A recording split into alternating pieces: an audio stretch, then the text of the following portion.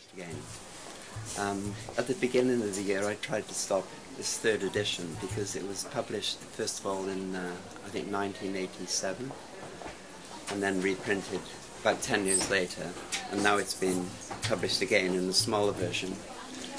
But the story goes back such a long time, and the drawings I made for it in the beginning were in the late 70s when I was still not very skillful at drawing and painting. Thank you. Guinness is James's colour. So I tried to keep an eye. Keith, who wrote the book also, we just felt this belongs to another time. It shouldn't be published again. But after speaking with the publisher for quite a few different conversations and checking kind of sales figures and everything, they were just so sweet that I thought, well, we have to go ahead and do this again. So it came out in this new version.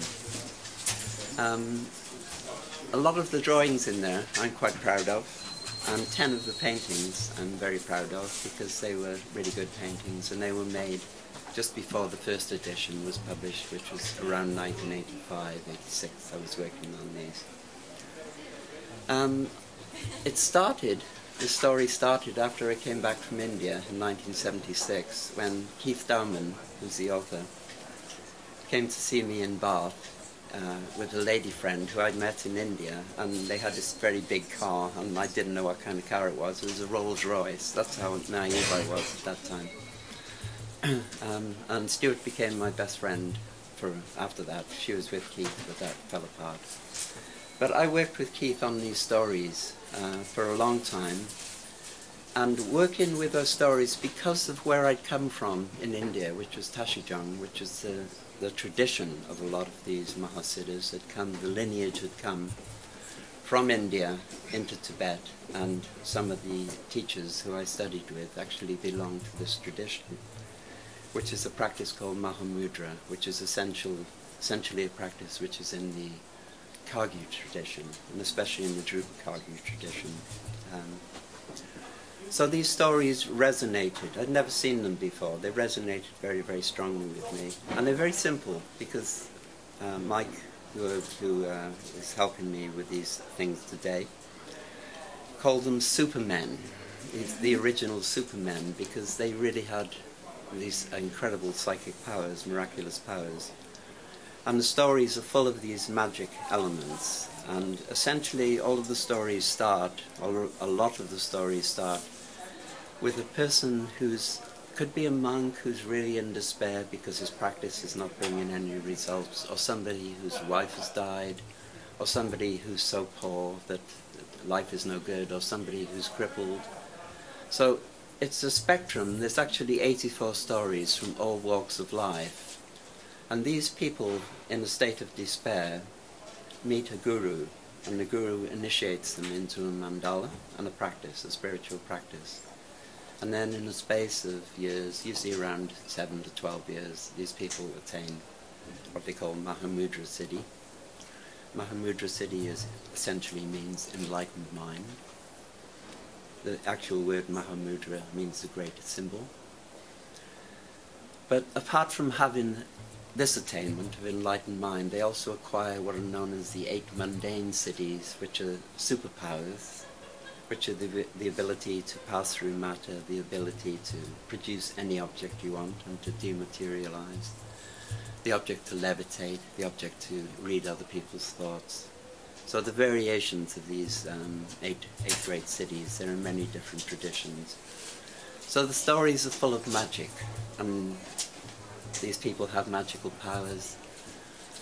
For example, one of them was I've just taken one story. It's a story of a man called Churangi. Churangi means 4 limbs in Sanskrit.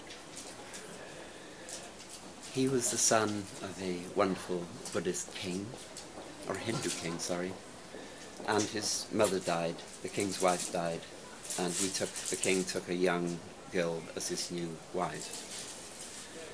And the king was away one day, and his new wife was quite young, about the age of the sun, and she was looking down and she saw how beautiful the sun was, and she sent her maidens down to kind of arrange for a seduction to take place, inviting him up to her bedroom. And of course he said, I can't do that, you know, it's my father's wife. And so she got really upset.